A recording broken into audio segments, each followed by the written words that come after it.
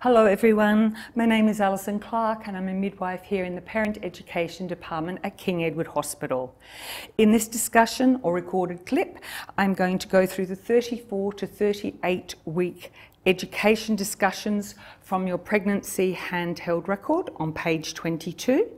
The resources that I will be referring to are your pregnancy, birth and baby book, accessible as a hard copy or as an ebook online from the public website, and also the Breastfeeding Centre webpage.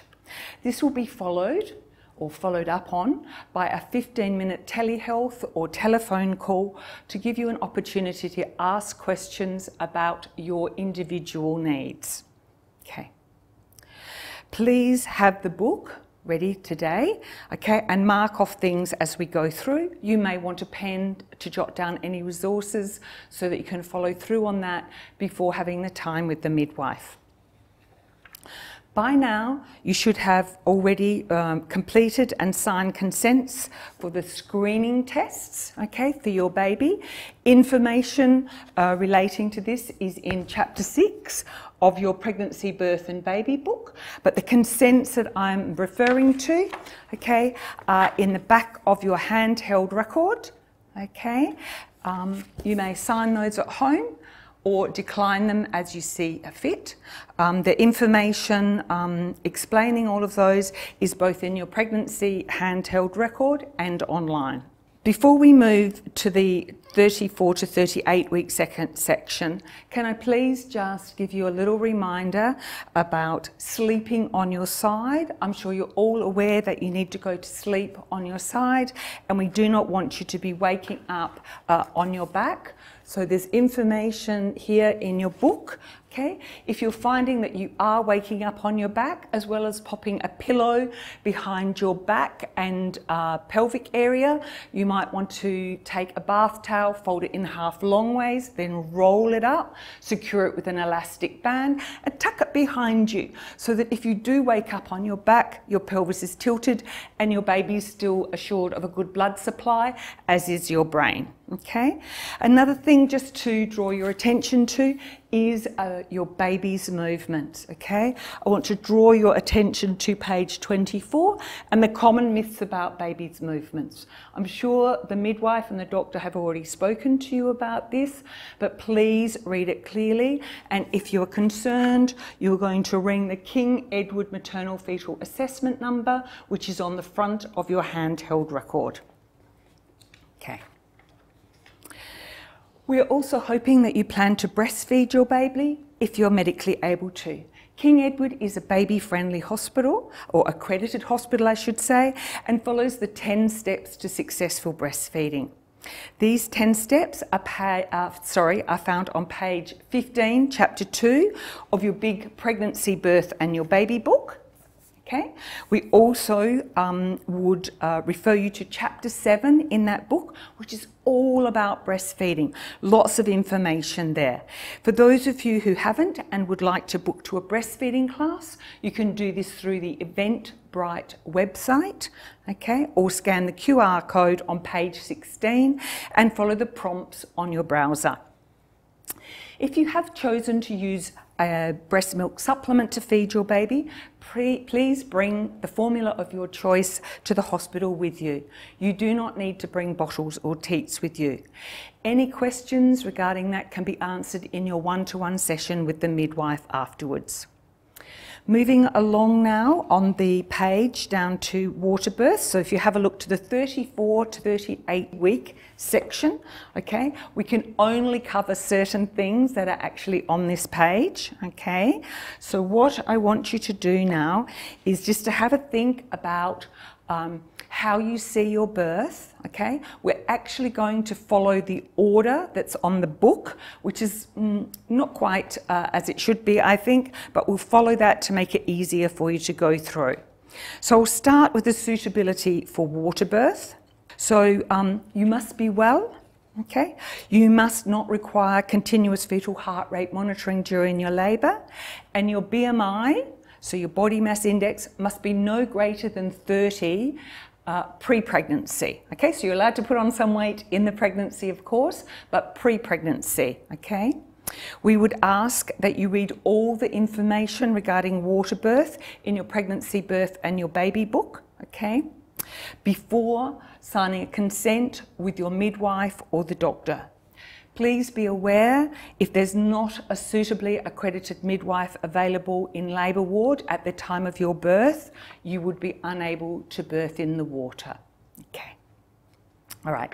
As we go down the list now, okay, we're going to come to the section which talks about falls prevention, preventing healthcare associated infection and hygiene.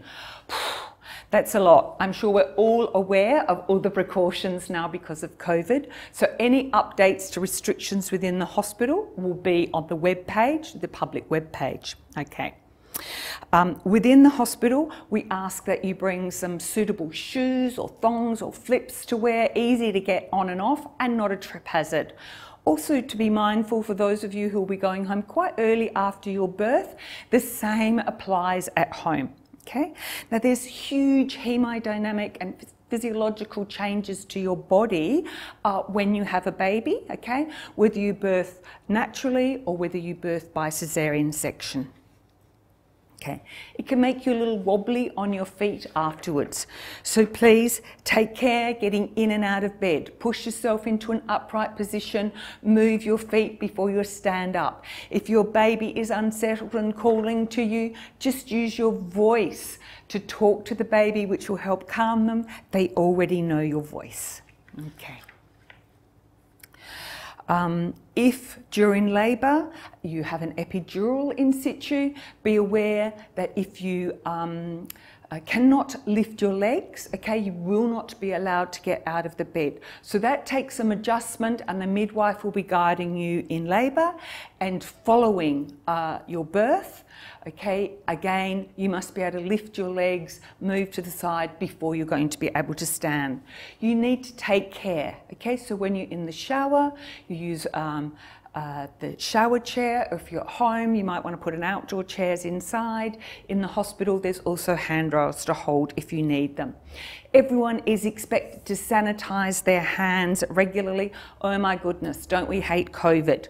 So we need to be doing that. There's plenty of dispensers around the hospital for both you, your essential support person, and also the staff.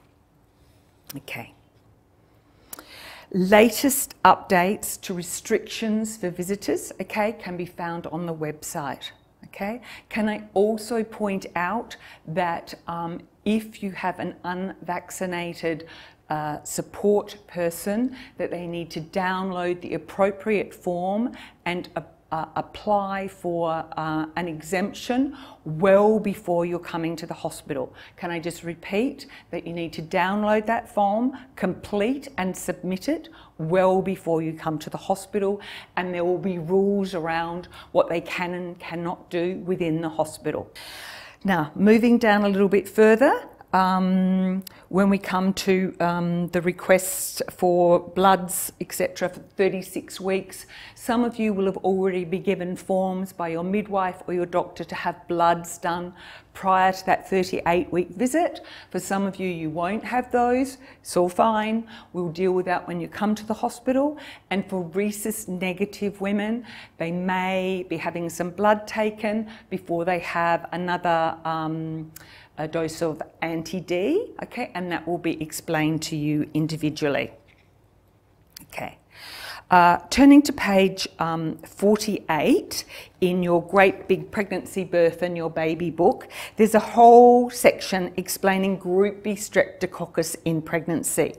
So group B streptococcus is an organism which may or may not inhabit the vaginal and the anal area. Okay, we know that if a baby is to inhale that during birth, it can cause a nasty pneumonia in the baby.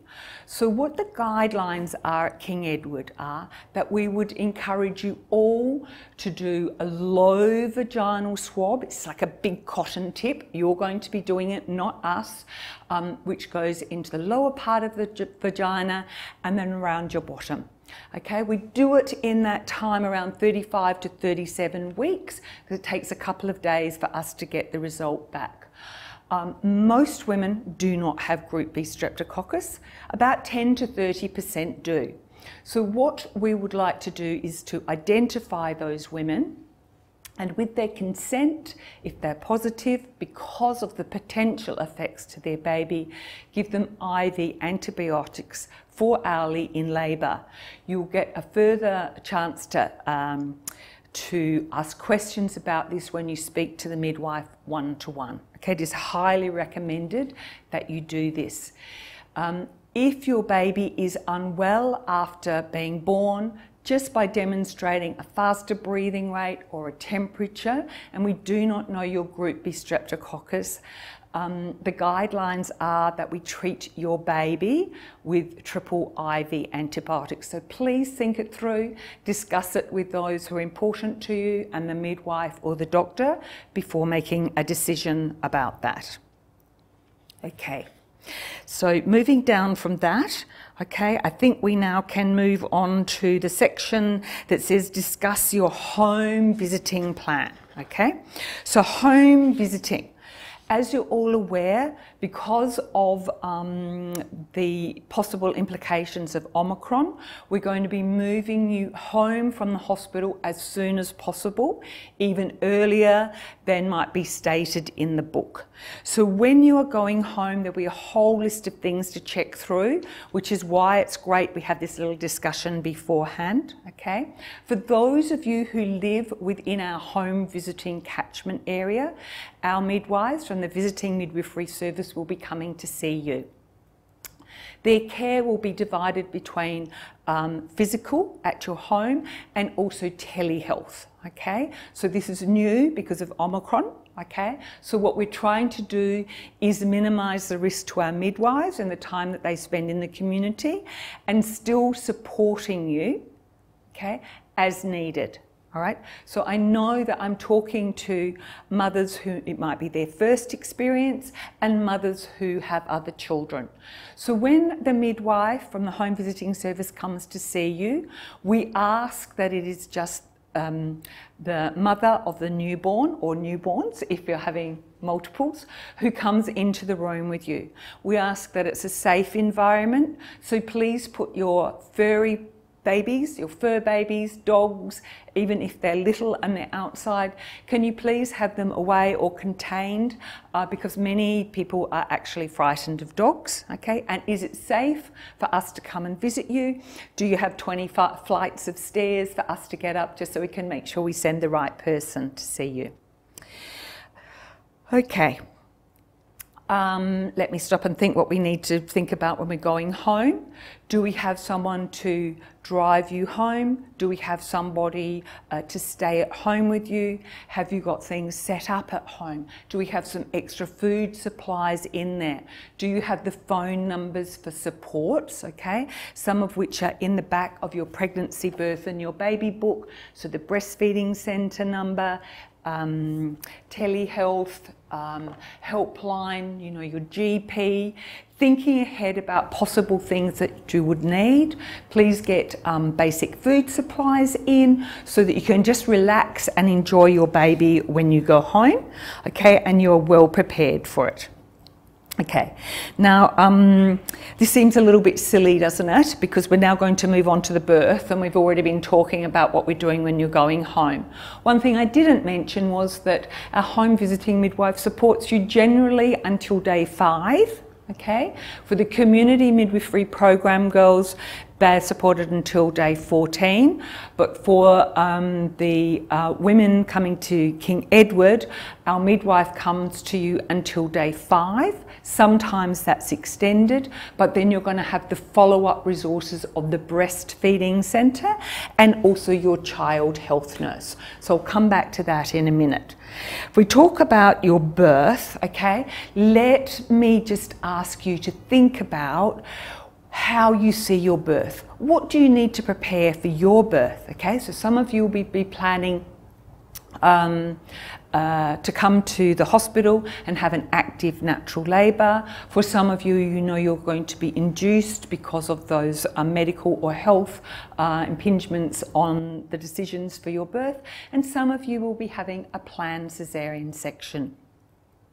If I can go firstly to the girls having a planned caesarean section, okay, you will be given some information, a little booklet about your planned caesarean birth, what to expect getting in and out of bed, what's expected of your support person, what is anticipated for the baby after birth. Okay, there's also a little birth plan which you can fill in. Okay, so you'll have time to talk to the midwife about that, and you also have an anaesthetic appointment prior to that, which will be a telehealth or telephone. Okay, for those of you who are coming to birth vaginally at King Edward for the spontaneous labour, okay, just be reminded that the number to ring is on the front of your handheld record. When you come through to this number, okay, if you're asked which hospital, it's because the hospital switchboard is shared between Charlie's or QE2 plus the Children's Hospital and us. So don't be put off if they say which hospital, you're at the right place. You'll be triaged through to a labour and birth suite or the maternal fetal assessment unit. Yes, very long, I know. It's a senior midwife who will talk to you about your individual needs. So for the well woman with no complications, she will be staying at home for as long as possible, depending on where you live, contracting about 1 every 5 minutes. For a woman who knows she needs to come to hospital because her baby needs to be monitored from early on, or she has some other health issues, she will be coming in as directed by that midwife. If you are having an induction of labour, you will have already had some information on a personal call about the midwife ringing you, telling you when you're coming to hospital for that induction. So I hope that is clear. Okay, now what do you need to bring to hospital for your labour? The midwives in the labour ward have told me because of changes because of Omicron or COVID, please make sure your support person is well resourced. So whoever that is, if you're planning to use water, can they bring their thongs and boardies and a t-shirt and a towel because they're going to get wet when they're supporting you. They might also need a warm jumper if you have an epidural and they're resting overnight. We have nothing for them. We can't give them any resources to lie down on. So if they want to bring a little yoga mat or flight pillow or something so they can lie down on the floor to have a rest. If you're having a rest, can they please do that? We always encourage all support people to bring a pair of closed-in shoes. Any woman birthing is at risk of having a caesarean section, and if we were to go to theatre to birth our baby, your support person is going to put overclothes on, little shoes on, but they need closed-in shoes. So during summertime we tend to come in thongs or flips or whatever, closed-in shoes in the bag plus the warm jumper, plus some resources for them. So I'm meaning some food to keep them going. All right, so that's the support people. For you, what do you want in your labour? Okay, so within the hospital, we have gym balls, we have peanut balls, which are just like gym balls, but great big peanut-shaped things, which can help support you in labour. If you're planning to use the shower a lot, I would bring a little yoga mat or something to put underneath my knees because it's pretty hard down there on the tiles. You don't realise at the time until afterwards. Please, in your little bag, as discussed in Chapter 5 in the Pregnancy, Birth and Baby book, what do you want within your labour? Are you going to bring an electrolyte-based drink? Are you bringing herbal teas? Are you bringing some aromatherapy, which would just be on a cloth so that you can sniff it? Are you bringing your oils? Are you bringing cream for massage? You can wear one of our gowns if you wish to. You can wear your own clothes, whatever you would choose. For those of you who are going to be monitored throughout labour, meaning that you would have 2 bands around your abdomen, okay? We do have some telemetry within the hospital, which is a wireless monitoring. even if you were not using telemetry, you can move a good 1.5 meters away from that equipment, so you can still be on the gym ball, you can still be active, okay? And a little point for massage, if you're being monitored, you can't use creams because you can't get over the band, so some tennis balls or some soft stress balls are really good for your support person to be rubbing up and down your back. Okay, I would just like to also mention optimal fetal positioning, which some of you may have heard of before. Optimal fetal positioning is something to start practicing in the lead up to your labour from about 34 to 36 weeks. We'll have some information attached to this talk so that you can see that. But basically, it is keeping your hips higher than your knees in the last month of your pregnancy or 6 weeks. So the pelvis is tilted slightly forward, so it's open here, and what we want is hips higher than the knees so that your little baby can rotate around into an anterior or a front lying position. So what we're hoping for is your little baby who will be head first, cephalic, vertex, okay, leading the way, okay, and we're wanting the widest part of the baby's head to go into the widest part of the pelvis. Around 36 weeks, when you're getting all those Braxton Hicks contractions, this is what's happening for baby. So we don't want baby's back to be to your back, because it means there's a larger section of baby's head coming down, which makes it more difficult for you. So leaning forward encourages baby to come down in this position and be able to rotate forward, okay, both at the end of the pregnancy and within your labour. So optimal fetal positioning, okay, you can go to the Spinning Babies website. It's not our website.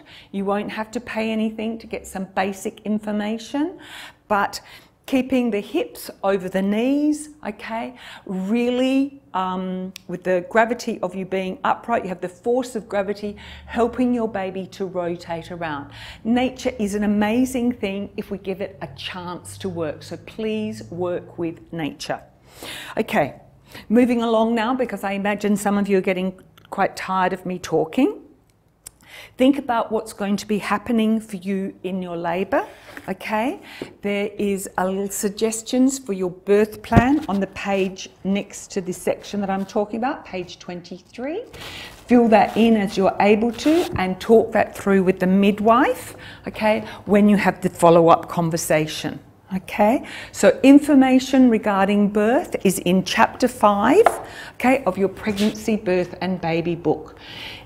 Discussions or questions regarding epidural or pharmacological pain relief, please have that with the midwife as we go through, but please read this information prior to that appointment, okay? It is very helpful. Now, birthing your baby, everyone talks about birthing the baby, but most people forget about birthing this beautiful thing called the placenta, which is what has kept your baby alive and allowed it to grow and kept it safe during your labour. Okay, so birthing the placenta is really very important, and in your book it talks a little bit about third stage management. Okay, so third stage management you'll find on your birth plan. It talks about active, modified active, immediate cord clamping, delayed cord clamping, and physiological. So there's a section in the book in chapter 5 referring to that. Physiological means no oxytocic drug to help birth that placenta, and as it states in the book, this reduces your risk of blood loss following birth. Active management is something that we use for women who have a higher risk of bleeding, for example, low platelets or previous history of postpartum hemorrhage. So as soon as baby's birth, they're given IV or intramuscular oxytocic drug because of the risk posed to that mother. For most of you, we'll use modified active, so baby's birth, baby comes to mummy's chest for that full hour of skin to skin, and when the cord has stopped pulsating, they give you the oxytocic drug, clamp and cut the cord. For those of you who are having their, sorry, lost for words here. For those of you who are having their placenta preserved, okay, then you will have organised that with the person coming to collect the placenta, and you need to sign a form because it's live, it's human tissue. For those of you who just wish to take the placenta home, again, you need to sign the form, and then your partner or support person will be given that to take home on the day, okay? We do not store them, you cannot come back for them later. Please have a look at it. It's so interesting to see what has grown your baby and kept your baby safe within the labour. Okay. What else would you like to ask? Please write a list so that you can follow that up with the midwife in the talk. Okay, I've got a couple more things on the list here. The child health nurse will be given a book all about me, this purple back book. Every baby gets one of these when they leave the hospital. So within this, it's going to have your closest child health visitor address. Okay, so make sure we have your correct address when you're leaving. Some of you might be just down in Perth to birth your baby and then going elsewhere. So that first visit is normally somewhere between 10 and 21 days following birth. You'll be phoning to make that appointment. Your midwife will remind you of that. The child health nurse is the person who supports you following birth. They do the developmental checks on your baby. They start the mothers groups, and I'm sure that will be a combination of telephone, telehealth and in person as we move through these next few months. Okay, you need to visit the GP for your 6-week checkup. So both baby and mum need to go to the GP. Mum needs to have what we call the postpartum check, okay? Baby also needs to go. Baby is going to have their heart checked and their hips checked, okay? So make sure that you have a family GP that you know that you can go to and trust, okay? Really important when you've got a new baby. You do not want your GP to be on the other side of town, particularly if you've just moved, okay? That's not helpful. So have a look around and get yourself a good family doctor close by. They'll also talk to you about contraception. It's a bit overwhelming. We may talk to you about contraception before you even leave the hospital, which is a bit scary when you've just had a baby. Okay, so about page 84, okay, there's a very busy chart with different forms of contraception. I urge you to think about it before you have your baby, because after your baby, you're a little bit foggy and there's lots going on, okay? So we would like you to have at least a year between your babies, okay? When you leave the hospital, we require you, or the law requires you, to have a fitted baby seat, okay? So that would be in the form of a capsule or the rear-facing 0 to 4 car seats, okay? So make sure you have that fitted, make sure you know how to use that. We do not come to the car to check that for you. One thing that I have forgotten to mention, but it is right at the bottom of our list here, is discussion of prolonged pregnancy or induction of labour. So that is in the section before chapter 5 about giving birth. Okay, and that is about page 56, if I remember, between 40 and 42 weeks. So let's go to page 54. Okay, so even though it says between 40 and 42 weeks, if you are 36 weeks pregnant and need induction because baby's not growing or perhaps the diabetes is unstable, the way we induce you remains the same. So depending on whether your cervix is ripe, okay, a bit like an avocado, or whether it's unripe, will dictate how the doctor will talk to you about that they can possibly induce your baby. Please read this information beforehand so that you have time to absorb it before you're given that in a clinic appointment, or in which can be brief, because we're restricted to 15 minutes face-to-face with you now. Super important. Within your book is a section on safe sleeping for baby. Okay, we would like you to read this through very carefully. Okay, there is a website, it's in the bottom here, rednose.com.au.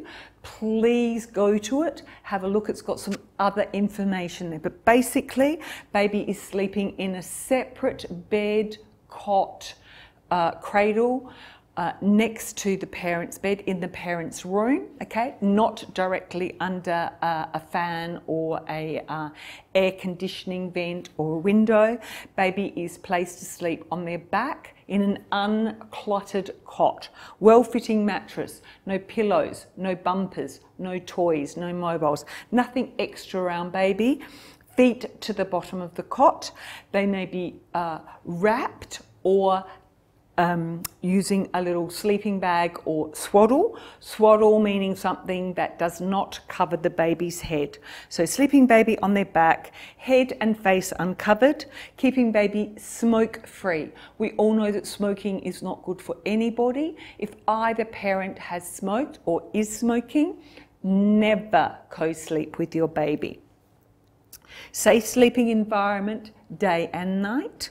Okay, breastfeed baby if you can, okay, and we're sleeping baby in the parent's room because actually the noises we all make helps keep your baby alive. How to wrap your baby is on the next page. Please go through that. Again, on that Red Nose website, they explain very clearly how to wrap a baby safely. Some babies love to be snug, okay? Arms always across the chest, never down by the sides. I'll say that again. Arms across the chest, never down by their sides. And some babies just want to break out and sleep with their arms above their head. That is fine. So wrapping is firm but not too tight for baby to escape if they wish to, okay? Please have a look at that, discuss that with your support people and also grandparents or older others who may be helping you, because in a previous time some of the things we did were slightly different and have been proven to be unsafe. Whew. How are we? Are we nearly all done? One last thing I do want to mention is for women who have diabetes and are on insulin, there will be specific information and a booklet given to you about antenatal expression of colostrum in your appointment, either over the phone or when you're in here. For women who might have heard about it and wish to do it, I'm just going to direct you to some resources through the Australian Breastfeeding Association. There are lots of reasons why we would not do antenatal expression, and that is going to be women who have a history of preterm labour, women who have a cervical suture in, women who have an incompetent cervix, and women who have a placenta previa. So please discuss this with the midwife in the follow-up phone call. So thank you for listening to me. Enjoy your birth and your beautiful baby. Congratulations, everyone. Take care. Thank you.